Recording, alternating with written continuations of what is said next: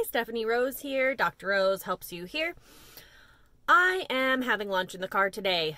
I just can't bring myself to eat lunch in the clinic anymore. There are too many cases and I don't feel safe. So, Cortina's Italian Eatery. I'm eating bread for the first time in weeks and it's fabulous. This afternoon I just have one patient. It's Friday.